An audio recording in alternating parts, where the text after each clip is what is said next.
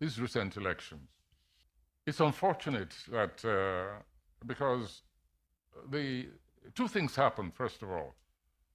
One party took over the labor movement, which is one of my favorite movements also.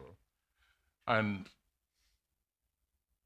then it became a regional party, more than, whereas it was a marvelous breach into the established two camps.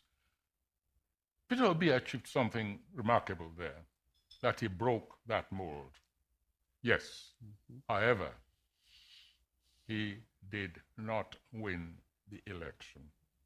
In addition, my own organization has a monitoring unit. You know the one I'm talking about.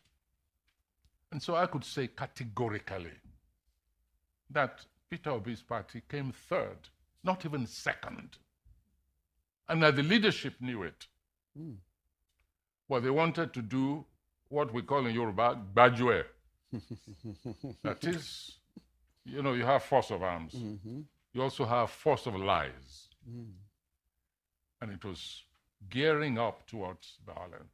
They were going to send, some of the hardliners were going to send crowds, young people, into the streets to demonstrate.